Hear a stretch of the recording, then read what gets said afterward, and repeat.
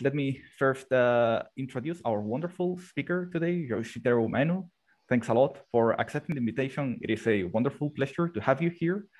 So Yoshiteru got his PhD in physics from the University of California in San Diego in 1984. Then he was a research associate in Hiroshima University and a visiting scientist at IBM Research.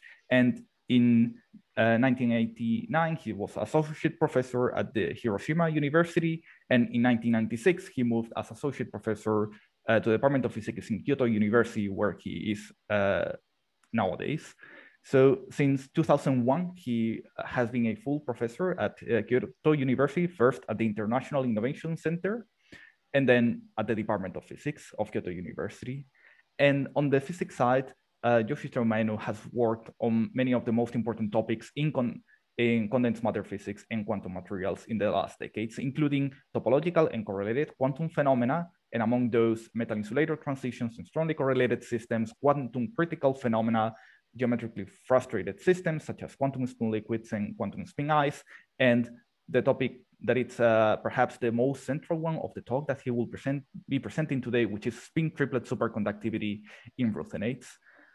So today, Yoshiteru Maeno is going to tell us about superconductivity in SRO beyond unconventional, which is one of the topics of most excitement in current years. So with this, Yoshi, thanks so much for accepting the invitation, and we look forward to your talk. Thank you very much. So it's really a great pleasure to have this opportunity, and I really thank Jose for this opportunity. And so I already saw a number of people who are really professional in this field. So I really appreciate if you make comments, and if I say something wrong, please correct me. Okay, so let me start. So is the audio and the visual fine now? Okay. Yes, okay, good. Thank you. Yes, so the title is Superconductivity of Sr2RuO4, Beyond Unconventional. Okay, so my name is Yoshi Maeno from Kyoto University. And so there are three parts: before 2019 and after 2019. And then in the part two is the main part, and I'll introduce you to various new developments and current issues, which includes these experimental results. And then in the third part, I will discuss how the puzzle may be solved, some theoretical discussion also. Okay, and then, right, I'd like to give a special acknowledgement for this talk, and this acknowledgement who are involved, who helped me to give this talk. Stuart Brown at UCLA, and my colleague at Kyoto University, and Kikugawa, and then Dresden and the PSI groups, Clifford Hicks and Greenenko, Hansen and Klaus MUSR group, and then as well as a PSI MUSR group. And then Kashiwa Nagoya group people, and Manfred Sigrist has been working on this for a long time, since the beginning. And so I really appreciate his guidance. And we have been working on OSS project, and then Jose Rado was a member of this OSS project when he was working with Manfred Sigrist. That's how we get to know each other. Okay, so let me go on. Then this is not the coronavirus. This is a first wave, and the second wave is now emerging. And what is this? This is the chronological. I mean, this starting from 1994, and now it's at 2020. And this is the number of citations, Google Scholar citations about a couple of months ago on this paper reporting the discovery of superconductivity in strontium-2 ruthenium-4 in '94. So there's a first wave with exciting new results coming in. And then there's some topological interest in topological superconductivity. And then there's another wave which is just emerging. Okay, and then so this is the topic of this talk today. And then why strontium to ruthenium-1,4 keeps attracting interest? This is from one of the reviewers of a paper who commented this way. So I just referred to his way of describing it. So there's some sort of constant citations over 25 years. And of course, this is because it's not settled. But then there are some reasons for this. And then it's certainly unconventional superconductor, non-S-wave superconductor with a very strong electron correlations. And it's a multi-band system. And then spin orbit coupling is reasonably strong and very important. So these are 1 and 2 really satisfy the current modern superconductor, which we are studying in physics. And then, but there is a good expectation that we can really solve this problem more than in detail compared with other unconventional superconductors, because the Fermi liquid, it's a well-defined Fermi liquid state, and unlike cuprates and iron pnictides, where normal state is also very unconventional and very interesting. But this one, strontium leucinate, has a very typical textbook-like Fermi liquid state above TC.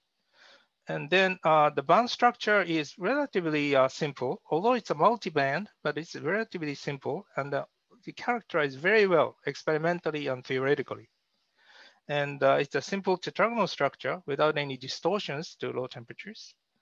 And then also for the superconductivity, it may support the novel chiral superconducting order, the topological state. And then I might add that it's chemically stable, large and high quality single crystals are available. And this is actually very important.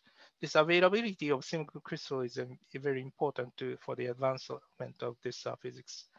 And then in 2 years ago, a dramatic development occurs that demands a paradigm change to solve the puzzle. So that's why the second wave is just coming in. And there are some review papers on strontium leucinate, many review papers. And the superconductivity was first reported in this paper on 94, 27 years ago. And this is in collaboration with George Bednotz's group, because I was working as an assistant to George Bednotz in Zurich for 1 year in 88. And so we started this leucinate investigation there. But it was 6 years ago in Hiroshima in Japan, where we finally found this superconductivity. And then there are various reviews, and the red one was something I'm involved. And then the latest one may be this Tony Leggett and the In Liu, which is published in November 2020. Okay, so then, okay, so then in the first part, I will be explaining various key features of strontium leucinate before 2019. And so I said it's unconventional superconductor with strong correlations. For the unconventionalness, there's an extreme sensitivity of TC extremely is sensitive to the disorder, non-magnetic disorder. And Andy Mackenzie showed this very clearly and also quantitatively. And then this is by non-magnetic disorder. And the mean free path can be as long as 1 micrometer. And yeah, and then it has to be below 1 micron centimeter to become superconducting. So this 2 micron centimeter is already a very good conduction for an oxide. And but this is not enough. You need to go below this. And then fortunately, we can go really below this, and 0.1 micron centimeter is available, 100 nano centimeters. And then we can reach this ideal TC of about 1.5 Kelvin. And this is very quantitatively characterized by Golkov applied to the P-wave superconductivity in this case.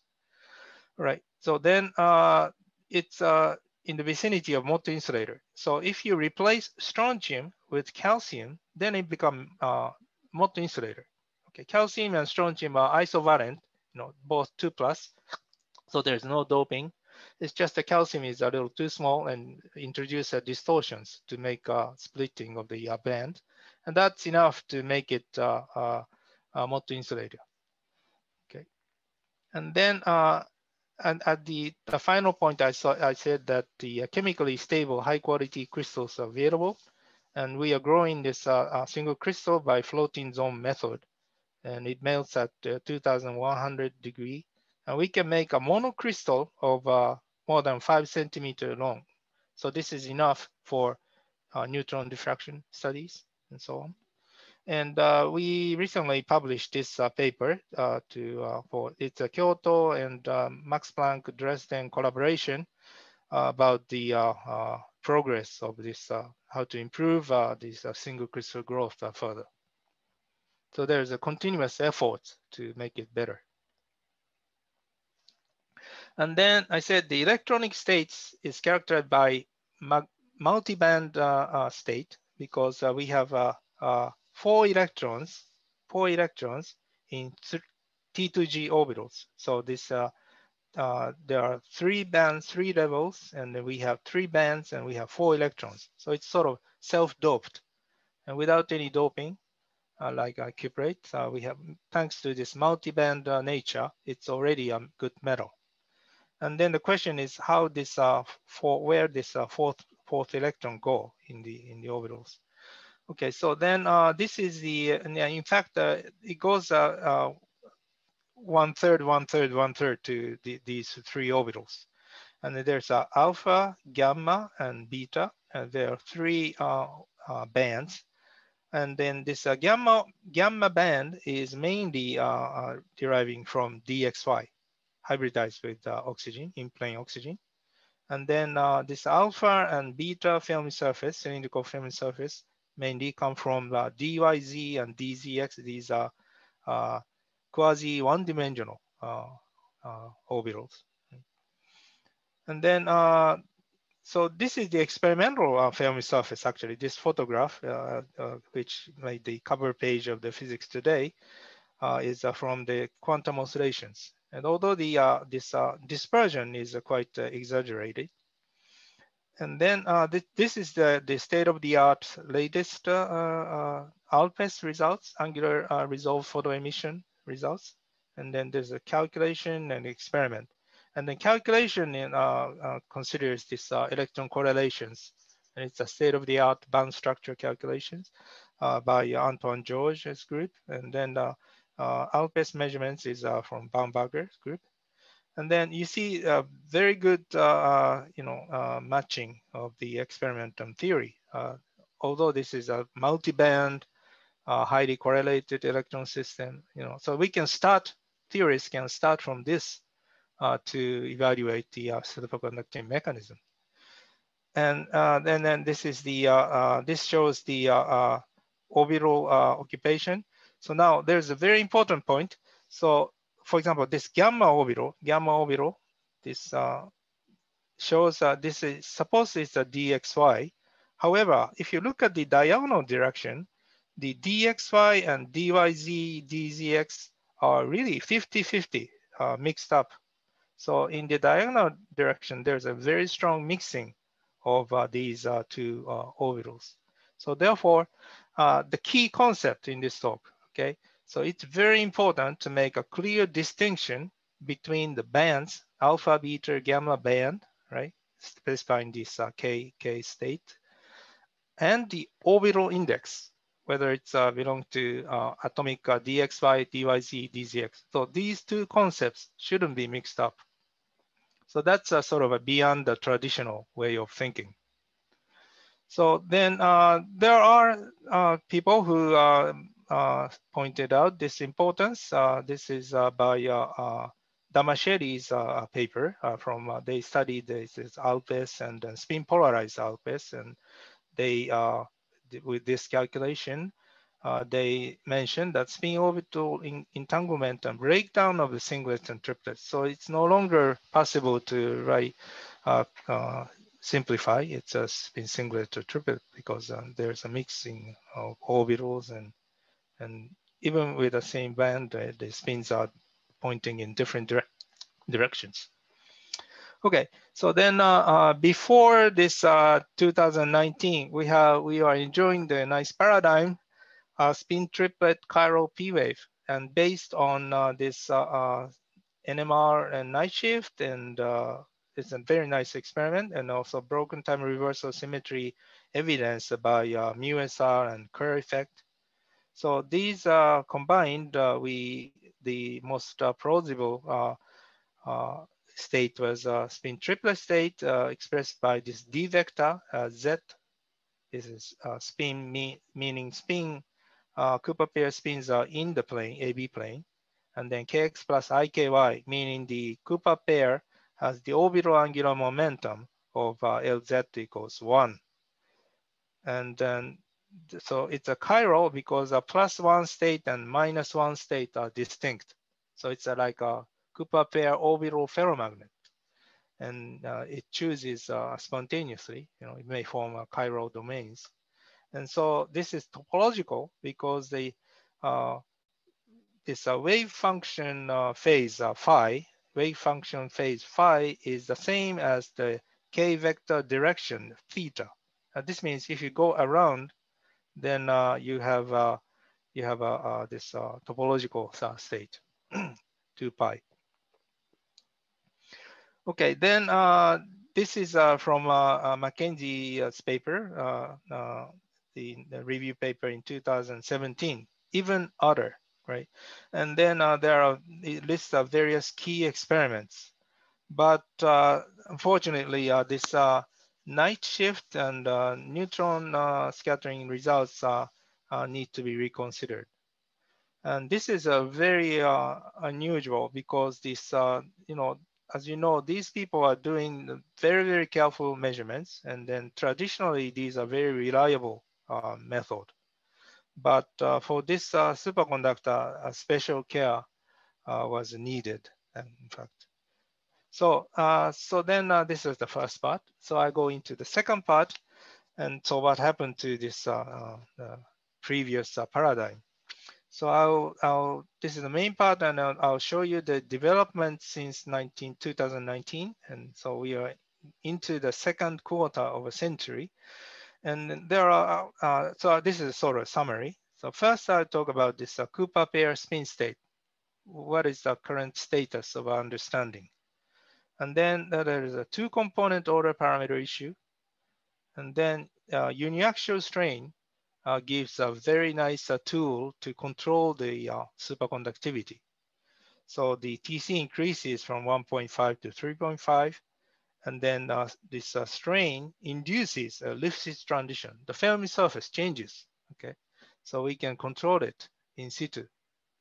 And then time reversal symmetry breaking results especially by mu-SR under strain gives a it's a very powerful technique, and it's giving a very interesting results. So I'll in the next 30 minutes or so, and I'll be discussing this.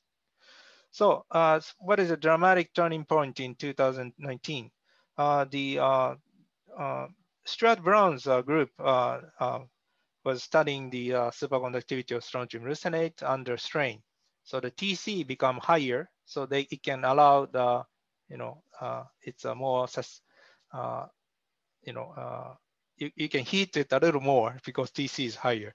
Then what they found was the night shift, the NMR night shift, which follows the spin susceptibility of the Cooper pair. The experimental result depends on the heating condition, the pulse condition, right? So then initially they really nicely reproduce previous results. The night shift doesn't change. However, because since they study this uniaxial strain TC enhanced state, then they realize the need for reduce the heat, pulse heat. So here is the results. So for 7.5 microjoule at 1.8, this is the normal state, and 7.5 microjoule at low temperature. So the night shift here, well, this here is a little change, but not so much change. But the same temperature, if they reduce the power, then it really start to change. So this peak shift, night shift, indicates that the spin susceptibility is really changing in the superconducting state. So Strat is really nice. And before publication, before submission of the paper, he discussed with us at the APS meeting and told us, they are getting these results, and you should try it. Very nice. We really appreciate his way of doing science. And so Kenji Ishida quickly reproduced the results. And so this is the previous results with a reasonable heating. Okay, so the night shift didn't change as a function of temperature.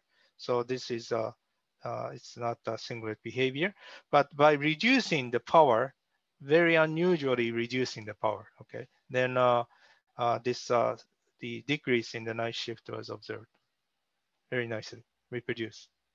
And then UCLA group further went to study the magnetic field direction in different direction in the plane, and then they conclude that the helical P wave is not so easy, and nematic state is not plausible.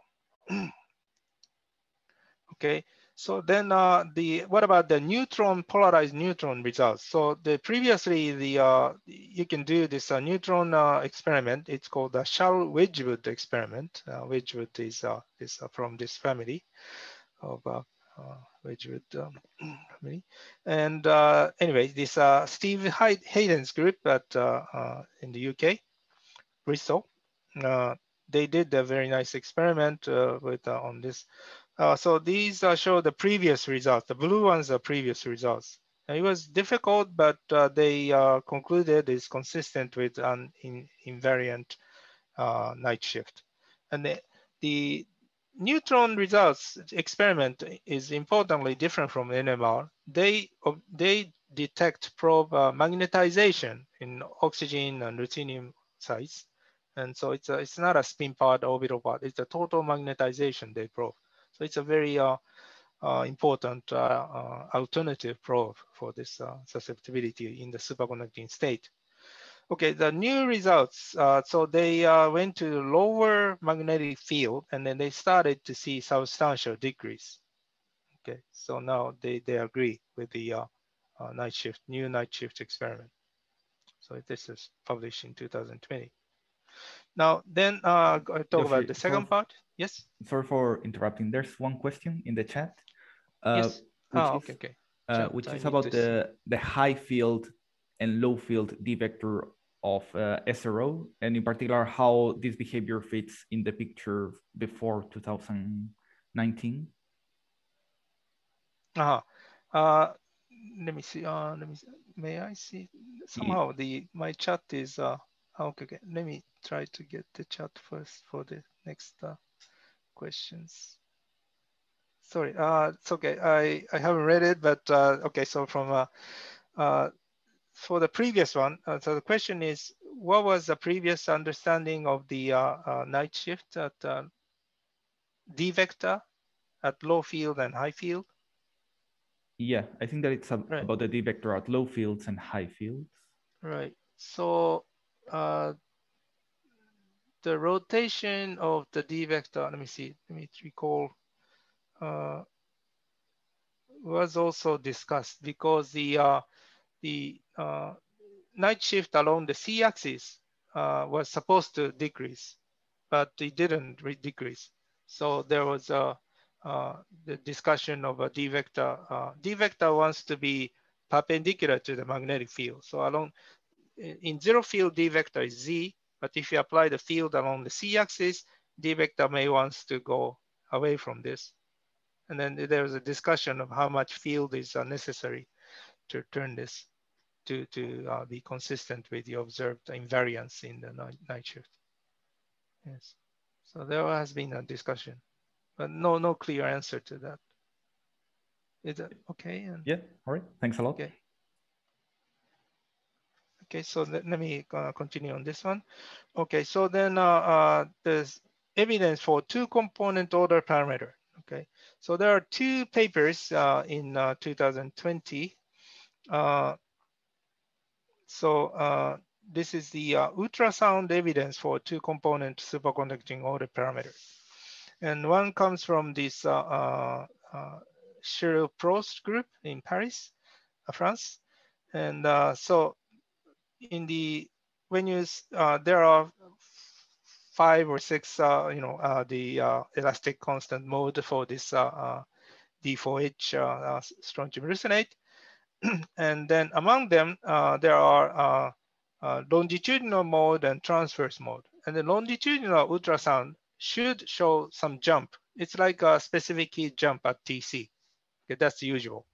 And it's the jump should be observable. But the transverse, the shear mode, should not jump. However, for strontium leucinate, it jumps. Okay, so this is C66 is a shear mode, not the longitudinal, it's a transverse, but it shows a clear jump here at TC.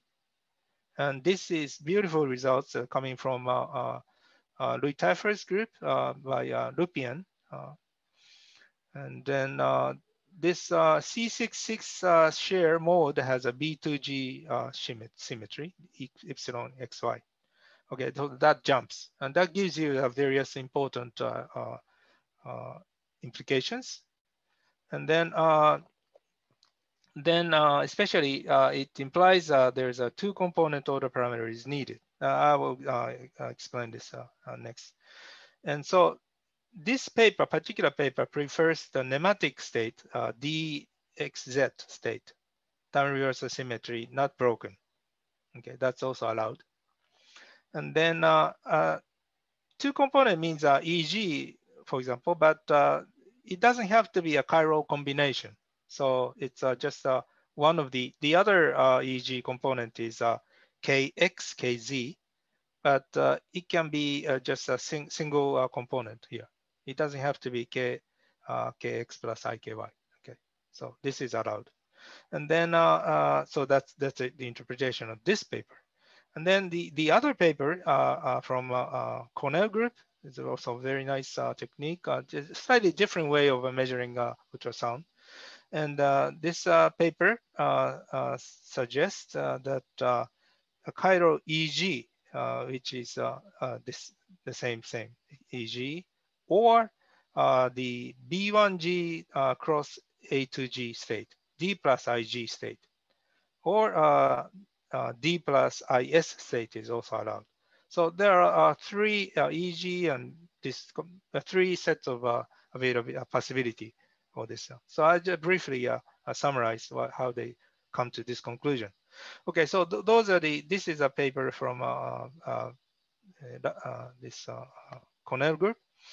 And so strontium leucinate, there are these 5 modes, longitudinal modes and transverse mode. And this we have a jump in C66 with a B2G symmetry.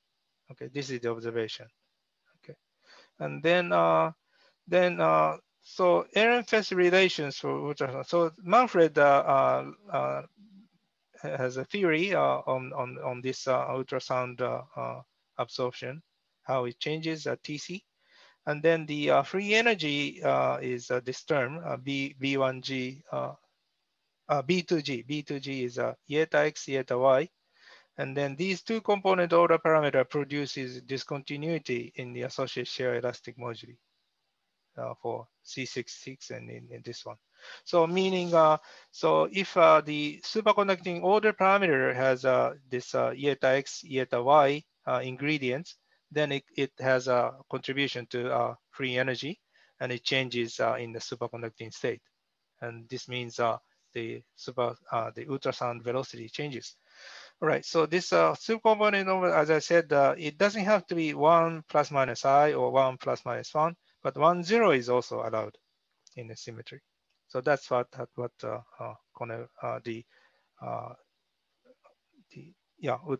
group, one of the ultrasound group proposed. So then there are actually 6 possibilities. So C66 B2G. To get B2G, the red one, you can have A1G and B2G combination order parameter, or A2G, B1G combination order parameter, or just the EG. But if you have just the EG, then in addition to B2G, there's a B1G ultrasound, C11 minus C1, C12 should also exhibit the jump. And experimentally, this has been, experimental data is available, but the temperature dependence is so large that it's very difficult to conclude whether there's a jump or not. Okay. So then, so the possibilities are A1G, B2G combination, or A2G, B1G, or EG. So there are three sets of possibilities, and that's what I explained. Right. Now, let me go to the next part. And there's a enhanced superconductivity observed in by uniaxial strain. So this results owes much to the effort and the invention of this piezo actuator by Clifford Hicks, and he developed this uniaxial strain cell, and so then under uniaxial strain, TC from 1.5 Kelvin, the ideal TC of undistorted strontium leucinate, goes up to 3.5. And then crossing actually the Van Hoff singularity of the gamma Fermi surface. And there's a Lifshitz transition, Fermi surface topology changes, and TC goes down. But it doesn't disappear immediately. It just goes down, and it's interesting how it goes. Maybe I can show you the data later. Okay, so since this very nice jig is invented by Clifford Hicks, so we call it Higgs mechanism, right? Higgs mechanism, not Higgs mechanism. Clifford Hicks. Okay, then actually this enhanced TC was observed a long time ago by my group, more than 20 years ago, in a strontium leucinate with ruthenium metal inclusions. We call it the 3 Kelvin phase. And so we can intentionally put ruthenium metal by by having more ruthenium in the liquid, and then we grow single crystal. We have a nice pattern. This eutectic crystallization is well known, and in that case, somehow TC of strontium leucinate, it's clearly in plane two-dimensional, quasi two-dimensional superconductivity, but TC goes up to 2.5 in this case. And then this is strontium leucinate. Superconductivity is occurring in the 214, but near the interface of ruthenium. The volume fraction is not so great, but still, there's a lot of shielding before 1.5 is reached. And then HC2 we measured for this ruthenium inclusion without any uniaxial pressure, but the inside where there's a strain. And then here, this is the new results using this uniaxial cell, and it's the same, right? So you have a AB plane, it's enhanced from 1.5 Tesla to 4 Tesla. And then C-axis has a slightly upturn here. And we reported this slight upturn. So it's really the same phenomena is occurring. Except for the 3 Kelvin phase, we somehow observe a very huge hysteresis with increasing between the increasing H and the decreasing H. Okay, so then this enhancement in TC and finding the maximum turned out to be related to the Lifshitz transition. So this is another nice work by Mackenzie's group on Sunko, and they did this Alpes measurements with this uniaxial pressure jig they made. So the crystal is mounted on top of this, and then they do this Alpes. Then without distortion, you see a nice gamma film surface. But please look at this endpoint. So this gamma film surface is inside this brilliant zone. And here under strain, now this gamma film surface, the Van singularity point is exceeded. So there's a change from a two-dimensional film surface to, say, quasi one-dimensional gamma film surface. And then this is the study by Mackenzie Clifford, a fixed group. And then this is the band structure calculation, a rather simple band structure calculation. Then you expect density of state for only for the gamma film surface goes up. But actually, it seems alpha and beta is also in the entire film surface seem to be affected by this Van Hoff singularity crossing. Although Van Hoff singularity crossing is occurring only in 2 points, 2 points in the total Brillouin zone, but experimentally it seems all the film surfaces are affected by this. Anyway, so they observed this resistivity, the crossing of occurring about 0.5% shrinkage. But you see, there's some strange things happening here. Okay, below 8 Kelvin and beyond this Lifshitz transition, there's some change in the resistivity, T square or T to the alpha resistivity coefficient. There's some change. Okay, now recently this Hans-Henning Klaus group and Greenenko and Ghosh and other people did this measurements using this Clifford's strain jig, the gigantic strain cell designed for mu-SR experiment.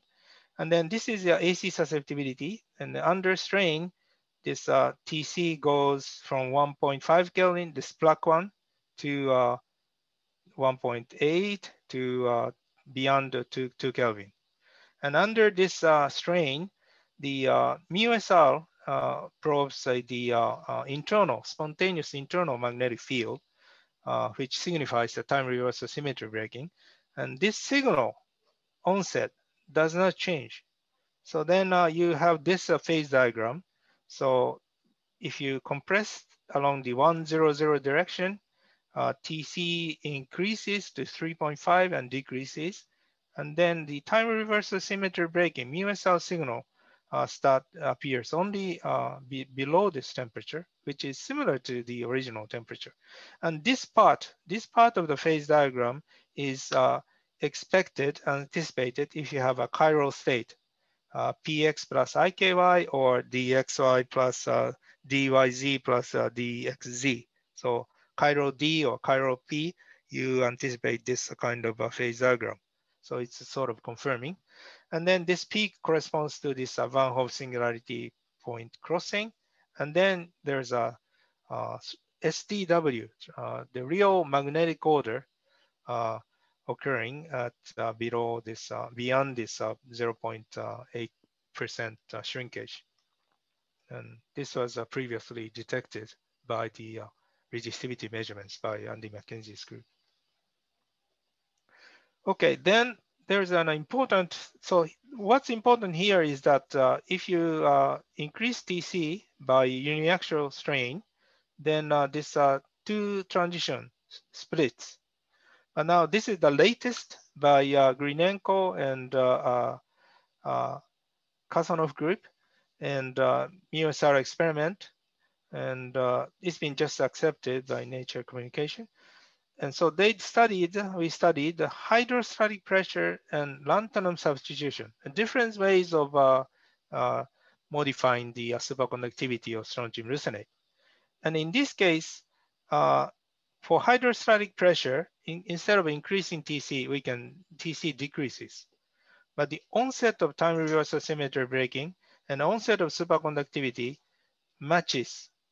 So it's different, it doesn't split. And also for the lanthanum substitution case, TC decreases because of this non-magnetic disorder. And again, TC decreases and onset of mu-SR signal also decreases concurrently, right? So this is if the degeneracy in the ideal 1.5 pristine phase is accidental, then these two temperatures should separate in general. But the experiment shows as long as you keep tetragonal symmetry, then they go together. So this is a good evidence supporting the single representation EG instead of B1G plus cross A1G cross B2G and so on. Okay, so then, but there's a controversy of this statement. So this is the results. But again, the Mackenzie's group did a careful measurements of specific heat under strain. But then here, okay, so this is TC 1.5 without any strain. This is the red one. But then under uniaxial strain, the TC goes up. So this purple one, the highest TC is at 0.5% shrinkage compression. And then they have a data for higher one with the TC going down again. However, here, okay, so if you look at the purple one with 0.5% purple one, okay, TC goes up. And then there should be another second transition here at 1.5. If you look at the purple one at 1.5 Kelvin, there's no evidence of this second transition. So there, of course, there has been a lot of discussion based on Ginzburg-Landau free energy and so on. But this is not understood as far as in my understanding. This remains a puzzle. So so that's a remaining controversy. So it's urgently important to confirm the second transition by other probes, such as Kerr effect. Easy to say, but it's not so easy to actually perform the experiment under strain. Now, before leaving this subject, I should mention, I told you about the ruthenium inclusion 3 Kelvin phase. The TC enhancement is possible without any external uniaxial pressure by just putting ruthenium inclusions. And in this case, there is a second transition already observed. Okay, so this is the black one is the HC2, and this red one is the another transition observed by the kink in the conductance. Okay, so the conductance shows a kink. Conductance goes up below this H star, and this conductance increase is associated with this zero bias conductance peak, which is supposed to appear when you have two components. So this may be related to this second transition. Okay, but there's controversy. There are some controversies, and so I'm going to list 3 more experiments before going into the final part. And the first one is this Kashiwaya's measurements, the corner junction, strontium leucinate niobium Josephson junction. And what they did is this time reversal invariant superconductivity. So the mu-SR just shows time reversal symmetry breaking, and the ultrasound also is consistent with the time reversal symmetry breaking state, chiral state. But this junction experiment indicates this. So this technique is you change the current direction and magnetic field direction. So current is changed and magnetic field direction. So I don't go into the details, but this way you can prove whether the time reversal symmetry is broken or not. And this it has a very complicated shape, but if you reverse invert H and I, then it really matches perfectly. So this from this Kashiwaya concluded the time reversal symmetry is not broken in this, at least on the surface in this junction state.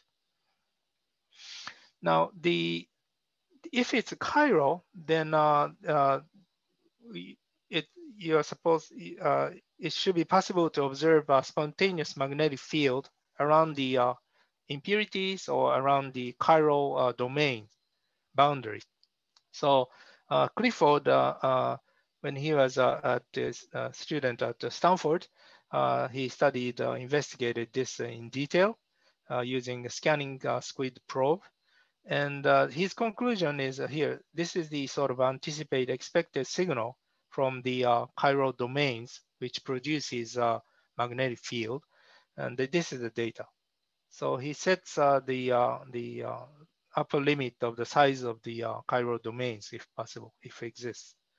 So from this scanning probe, magnetic field probe measurements, so far, the results is negative. However, maybe it's not, this chiral superconductivity may not be probed by this technique. And this is the latest paper, Iguchi and Mora's group in February this year. And Iguchi presented this talk in work in APS meeting 2 years ago. And uranium ruthenium to silicon 2 is believed to be a typical chiral D-wave superconductor with Kx plus IKY order parameter, and with the chiral domains. And so they investigated this, and then as a conclusion, there's no evidence of chiral magnetization in either AC susceptibility or DC magnetization using this. Okay, so another chiral D-wave, chiral superconductor candidate doesn't show this chiral magnetic field. Okay, then for this is, I heard this group it has a strong interest in STM. So I should add, in addition to junction experiment, there's a beautiful STM experiment by Seamus Davis group. And then also this Vidya Madhavan is deeply involved. And we have been collaborating with Seamus and Vidya's group for a long time. And so this is their publication in 2020. So this shows the strontium oxygen surface. Nice surface with some strontium deficiency in this cleaved surface. And then this is a superconducting gap, and showing like a D-wave type, line nodal type gap structure. And then, so this is the experiment, quasi-particle interference experiment.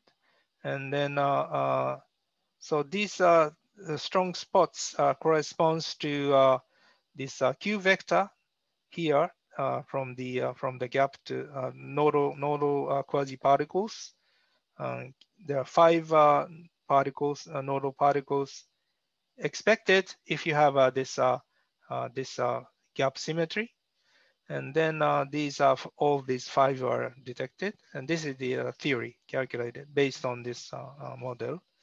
And so they assume this superconducting gap on the alpha and beta bands, because the gamma is in plane quasi 2D.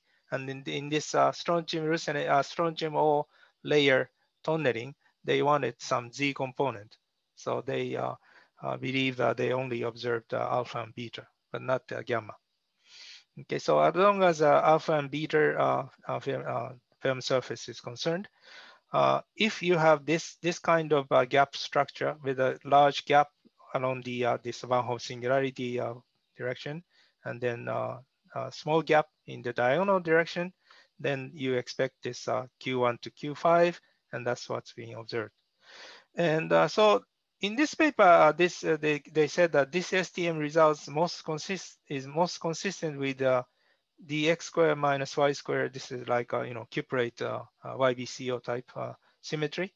But I think other interpretation is possible. And they just assume this, and then they see this quasi-particle interference consistent with this kind of a gap structure. Okay. So so the summary, to summarize this part, The Cooper pair spin state, I told you the new development is the NMR and polarized neutron, and two component order parameters from ultrasound jump in the transverse mode, a very unusual transverse jump. And then there are four interpretations, EG or time reverse symmetry, chiral, D plus ID, and then this combined symmetry, D plus IG, D plus yes, which are all consistent with this observation. And the uniaxial strain shows TC doubles under 100 strain, and then strain induces the Lifshitz transition. So it's a very nice way of controlling the film surface and superconductivity. And then time reverse symmetry breaking results. There's a very interesting MUSR results. And splitting under, if you break the tetragonal symmetry, it splits. The two temperatures splits. But if you don't, then under hydrostatic pressure or just impurities, then there's no splitting, although TC changes a lot. So this results in favor of the single representation, chiral time reverse symmetry breaking EEG state, D plus ID. Okay, so that's the second part. So I'll finish with this third part, is it how we can go forward. Okay, so then I told you about some controversial results which exist also. Now, then initially this, even you accept spin singlets, okay, suppose you accept spin singlet, okay, so and a number of experiments point towards chiral D wave, so kz, kx plus iky. So what's wrong with this? Let's settle with this, okay. But we cannot do it because this state with kz, order parameter has a kz. So this means if kz equals 0 for the electron involving in a Cooper pair, then there's no gap, right? So this means that electrons with Fermi velocity 0 cannot pair. So for quasi two-dimensional system like strontium leucinate, it is unlikely that the electrons moving in the plane cannot pair. Okay, that's quite unusual. So that's why people couldn't accept this state. And so this is the Fermi surface. It's exaggerated, experimental Fermi surface, but exaggerated by 1,000 times. Okay, so kz equals 0 means also the Fermi velocity is 0, right? So there's the different kz with a different Fermi velocity, which is perpendicular to the Fermi surface. But anyway, kz equals 0 pair, which doesn't exist, meaning Fermi velocity is 0. Okay, so this is quite unacceptable. However, this situation may occur between the electron in different orbitals. Okay, if you require one orbitals in dxy, the another one dyz, then it may happen that they have to be away from the kz equals 0. So then one such example is the one I'm explaining in the next few view graphs. So beyond the traditional unconventional pairing. So this was suggested by Ramirez and Sigris, and then also refined recently by Su, including the actual, more realistic Fermi surface and detailed energy calculations. And so the order parameter, so now it starts from the experimentalist interpretation. So please correct me if I say something wrong. So there is something in chat regarding very high magnetic field phase diagram. Yeah, there's one question in the chat. Let me see. Let me read it at this point. Has there been any experiments results regarding very high magnetic field phase diagram? Significance of reentrance would be indicated. Chiral order parameter.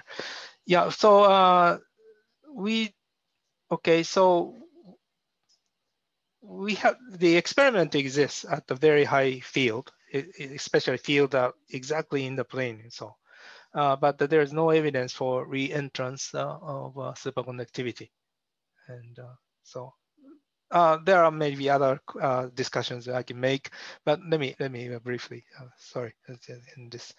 All right, so, okay, so this, now first, what is the traditional pairing concept? So conventional and unconventional. So when we say conventional, so this order parameter or the state vector has a parity part and then spin part.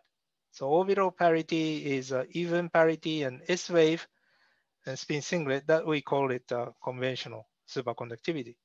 And unconventional superconductivity is non-S wave, so it can occur for YBCO or heavy fermion systems, D wave, with even parity and spin singlet, but still a higher order orbital magnetic moment of the Cooper pair. So there it goes non-zero. And then another important unconventional state is spin triplet and odd parity and P wave, and UPT3 is supposed to be F wave, and uranium tellurium 2. There's an interesting discussion about, I think, P wave spin triplet. Oh, those are the traditional framework. Now, with this, you may want to, for the multiband system, you want to add this orbital, interorbital degree of freedom. So multi-orbital superconductors is the typical, strontium resonate is a typical one. So then this is, so I call it, let me call it beyond unconventional, okay? So beyond traditional unconventional, okay? Then you can have, for example, orbital, interorbital triplet or singlet. And so let's talk about interorbital singlet.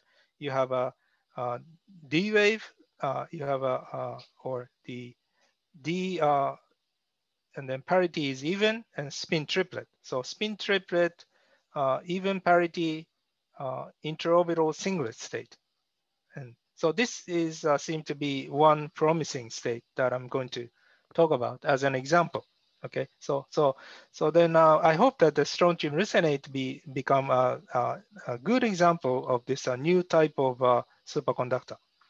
And there are other exotic pairing states like FFLO or the off frequency pairing and so on, but I just concentrate on this orbital state. And then, sorry, the time is running up. Yeah. So this paper. Yoshi, sorry for yes? interrupting. There's another Yes. question in the Another chat. question. Okay. Yeah, which is what is the main challenge in resolution, spin, and orbital angular momentum texture over the brilliant zone or superconductivity? And what challenges are there in measuring spin current? So right. So orbital texture over the brilliant zone.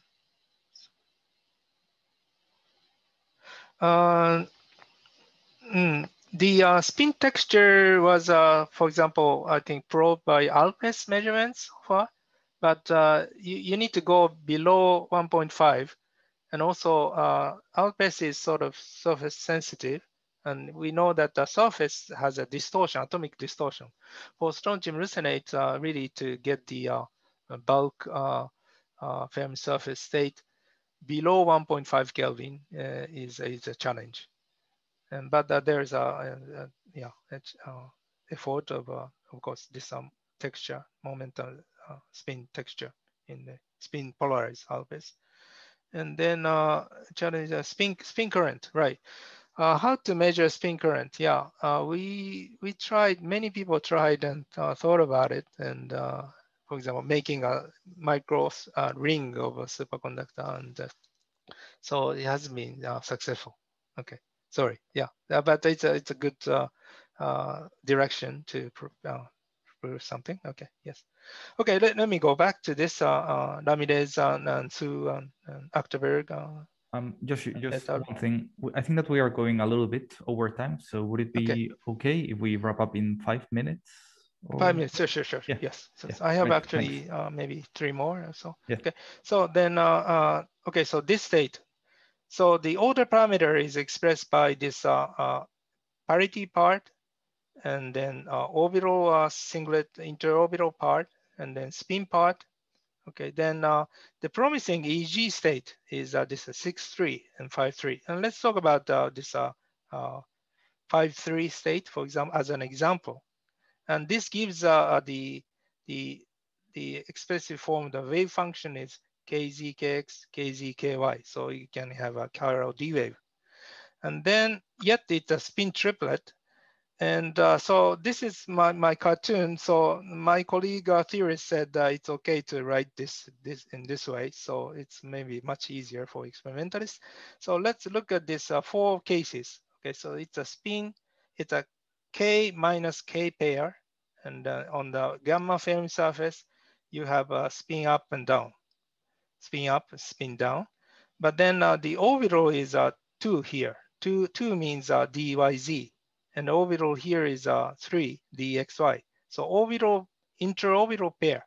Okay, so that allows kz non-zero. And then you have another up-down state, but then 3, 2. So if you look at this, you have let's see, A, B, and C, D. Okay, A, B is 2, 3 minus 3, 2. And here, 2, 3 minus 3, 2.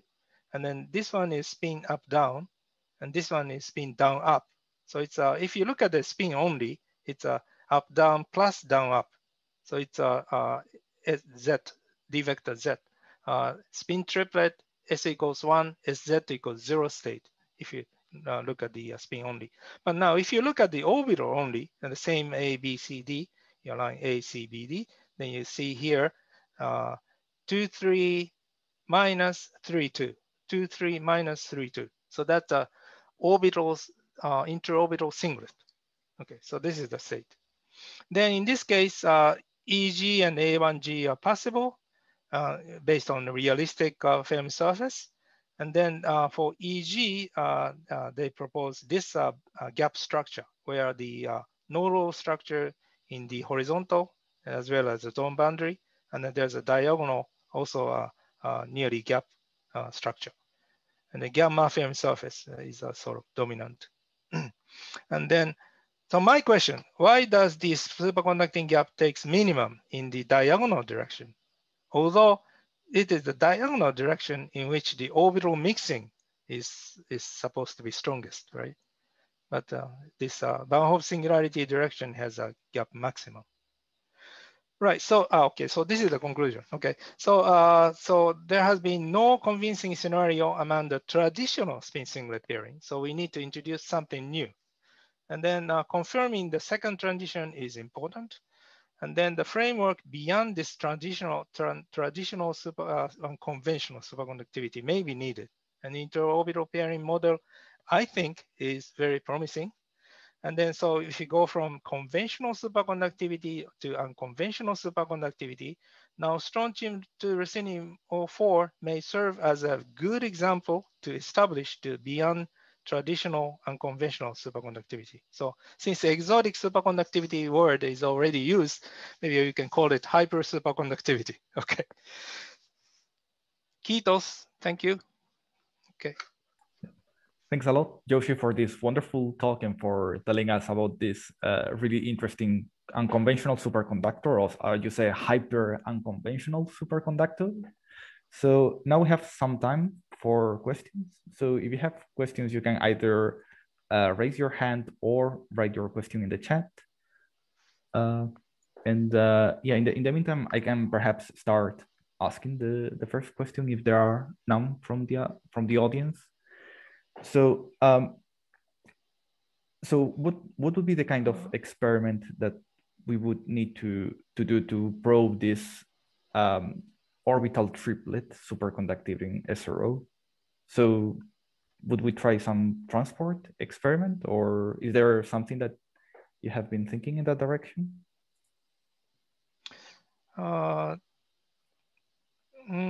So we are still in this, maybe I stopped the, should I stop the sharing first?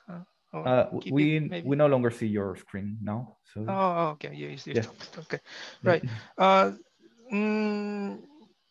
No, really a good idea of really establishing this orbital singlet scenario, but we can test various theoretical predictions. So whether this experiment matches with theoretical predictions. And so there has been various promising efforts, but since it's recorded, I cannot tell so much about it. Yeah, of course. Yeah, so that's the disadvantage of a recorded seminar. Yeah, we Well, will also have an unrecorded part of the colloquium. So yeah, if anybody wants they could chat about it now. There's another question by Aline. Aline, please go ahead. Hello, can you hear me? Yes. Hi. Hello, Yoshi. Thank you for the very nice review and very nice comprehensive talk. I need to say I really like your take on beyond unconventional superconductivity. I think that's a very inspiring way to look at it. My question concerns something that you mentioned towards the beginning of the second part, which is related to the observation of the second transition. And maybe I'm not so aware of it. Can you comment on it again? What's the conditions under which you see some signature of the second transition by the kink in the conductance? I see. Yes. So yes. So the zero bias conductance peak in the SIN junction, quasi-particle tunneling. It's not a Josephson tunneling. Quasi-particle tunneling. The zero bias conduct. It's actually made by strontium leucinate, and it's ruthenium metal in this case. Yeah, normal metal. And then, sorry, it is. Strontium leucinate superconductor and ruthenium metal normal, then quasi-particle tunneling. And if you have two components, and then you are supposed to have the zero bias conductance peak. And from the onset of the zero bias conductance peak, which is different from the onset of superconductivity, you can prove the onset of time reversal symmetry breaking, different from TC. I see, but these samples are not strained, or are these? No, so far the one done in experiment is a ruthenium included sample. Okay. So we have a nice ruthenium metal, normal metal to strontium leucinate superconductor junctions, naturally made, atomically clean junctions.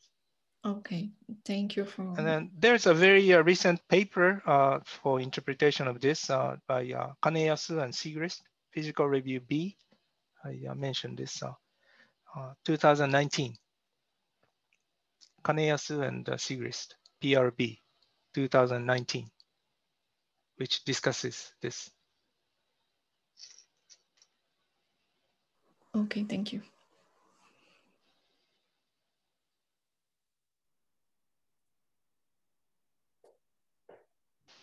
All right, and so then, I don't... Did I answer the last part of Ashley's questions? I think there's Alpes now with soft X-ray that can resolve bug more than surface as a comment. Okay, thank you very much. Yeah, right. So people are really concerned about this, how to get into the bulk even with these surface distortions. And but going then to low temperature is not so easy. You know, you need to go to helium 3 temperature to get into the superconducting state.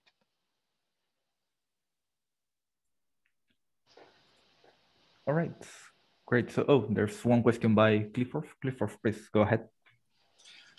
Hello, Yoshi. So, I asked a question about junction. So you told us that this experiment from Kashiwaya et al. that found that there was no time reversal symmetry breaking. But there are also a number of junction experiments from your group and recently with Jan Arch that show that there do seem to be domains, maybe not time reversal symmetry breaking strictly, but that you do have a domain structure within strontium leucinate. So I wonder where you think the status is. Like, do the junctions? Do you have time reversal symmetry breaking from the junction experiments? Maybe did Kashiwaya et al. Get unlucky with that particular sample? Mm-hmm. Oh, yes. So today I didn't have time to show this, but there's a clear evidence that 1.5 Kelvin pristine phase is somewhat very strange. But yeah, enhanced phases are more conventional. Okay, now the techniques are somewhat different. Let me see. Sorry, I should be able to answer this, but sorry, I'm maybe a little too tired to answer.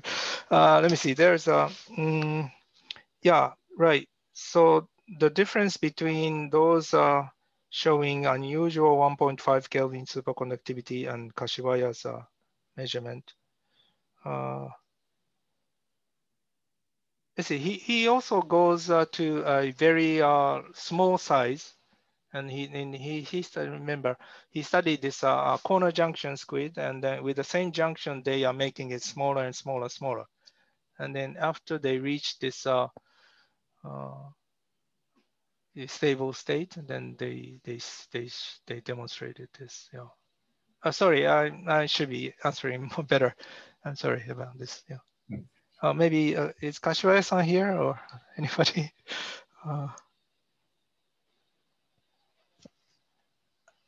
Yeah, by next time I'll prepare better answers. Sorry.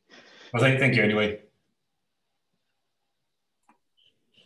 All right, so since there are no more questions in the chat, I would suggest that we can close the official part of the colloquium.